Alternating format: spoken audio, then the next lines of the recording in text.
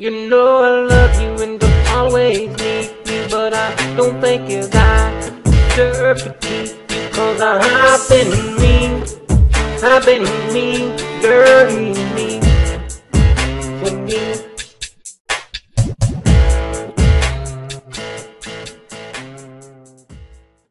Welcome back.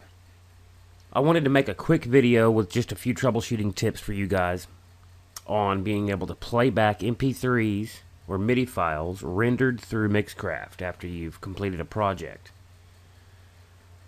Some people are having some problems getting their MP3 files or MIDI files to play back, or whatever they mix down to. So what I wanted to do is just give you guys a few tips, and there's links in the description to help you guys figure this out. The first thing that you need to do is make sure that you're using,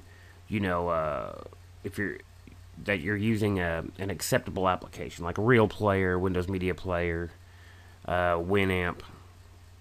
Make sure that your codecs are up to date.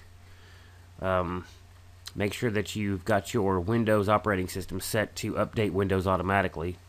So anytime a new codec comes out, you'll stay up to date that way. Believe it or not, you shouldn't be having this problem. MP3 files, it's not like they just came out yesterday. But it does work if you're having trouble playing back MP3s on Mixcraft. So try that. I've put some links in the description to help you. And they're all, safe websites. One of them is a Microsoft website where you can select your version of Windows and download a codec update pack. The other one is I believe it's support.microsoft.com, but they're all safe websites. Visit them. If you have any questions, or if you find anything else out, leave it in the comments, because I can include that in a future video to help other people. But what seems to have worked for everybody is I've been telling them to update their codecs, make sure that their Windows operating system is up to date, and you can also scan your computer for hardware problems, software problems. I just can't imagine that being the problem, but that's what I would do. Just try the codec update first.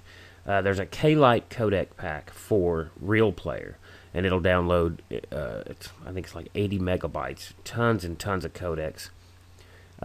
For lots of different types of video and audio and things like that. So you may try just searching Google for K-Lite codec pack. It's K-L-I-T-E codec pack, and that's from Real Player.